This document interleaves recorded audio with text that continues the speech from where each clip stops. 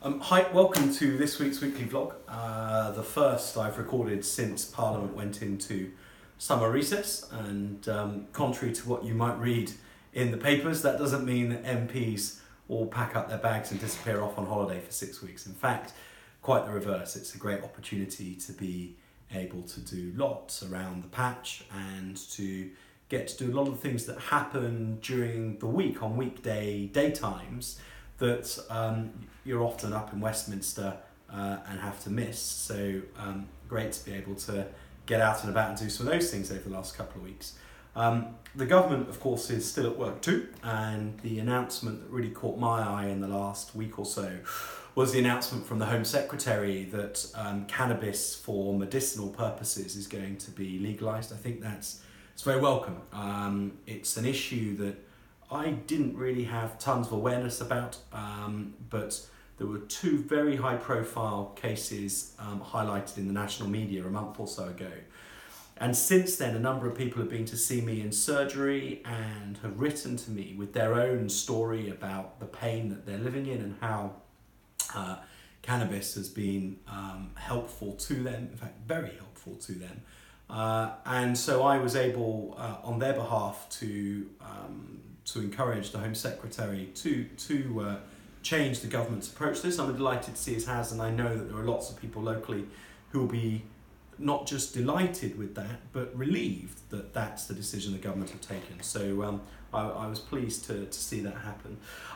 Last week, the Clinical Commissioning Group had a meeting in Shepton Mallet, which is part of their programme of sort of getting out around the county, and I was able to go along to that.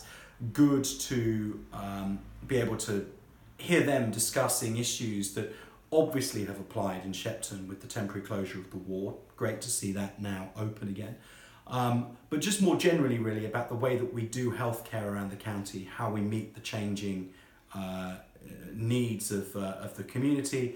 And one of the questions I asked was the Prime Minister has announced this very welcome huge amount of additional cash for the NHS, and does that change anything in terms of the way that the CCG is developing its thinking on how healthcare should be delivered in Somerset? And the answer was actually no.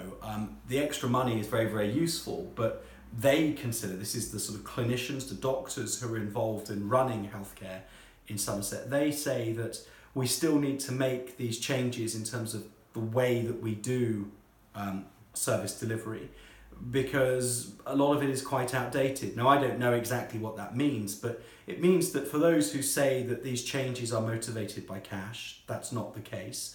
These changes are motivated by doctors and nurses who are looking at the challenges the NHS faces, and they're working out what the best way is to deliver the excellence that patients require. And the job of government is to make sure that we then fund that. So I will look forward to seeing what plans they come up with.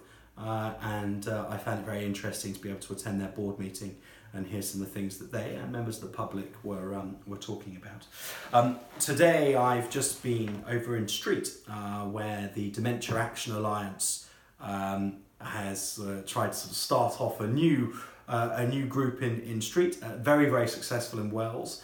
Quickly growing in Glastonbury and Shepton as well. I know that there's an embryonic effort to set up a Dementia Action Alliance in Burnham and Highbridge, which I think would be great, and I know they're looking to do the same in Cheddar. These groups do great work, volunteers coming together to be dementia friendly, and also to help connect people living with dementia with all the great stuff that's going on around our community. So great to see that happening in Street today.